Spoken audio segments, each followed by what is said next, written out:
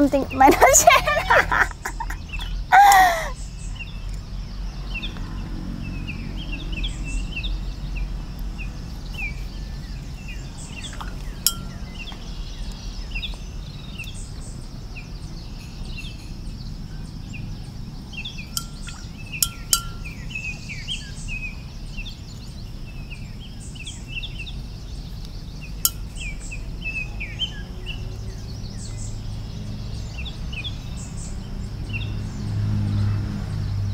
Now is the wood ash.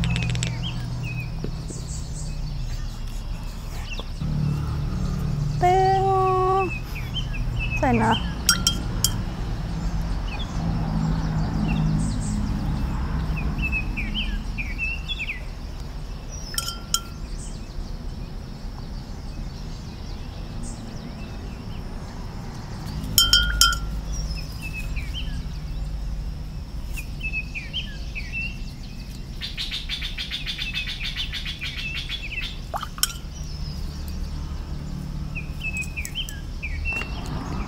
You can see the rose petal extract.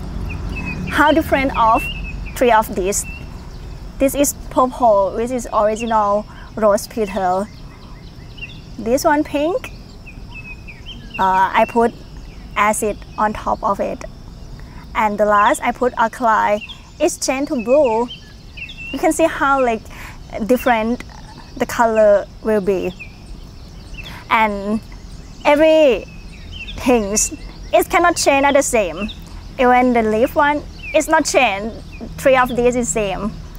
You can notice it like it's fun to know like how it will be and how it's turned to another color like this.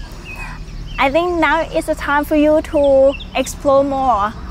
Maybe in your garden, beside the road or anything. Leaf, flower, root.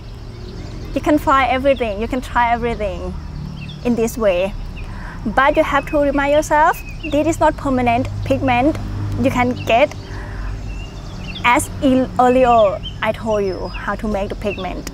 But it's kind of alternative way how to make pigment. And you can touch more and close more with the nature. Hope you enjoy how to find the pigment.